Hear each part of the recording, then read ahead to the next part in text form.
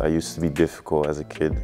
I'm the first one in my family to play football. My mom really struggled to get me to training while my dad was working, you know, after school and directly going to training, and always picking me up, arriving back home late, providing us with food at the same time. So it wasn't easy at all. At certain points I also had my other side, which was a bit, you know, stubborn, annoyed, couldn't handle defeat, got angry. I'd sometimes score a nice goal, I wouldn't celebrate, you know, because I thought I was the man and stuff like that. You know, some stuff young kids do because they see it on TV, you know. When I watch Zlatan as a young kid, you know, I'm thinking, you know, the next time I'm gonna score a goal, I'm gonna be like this, you know.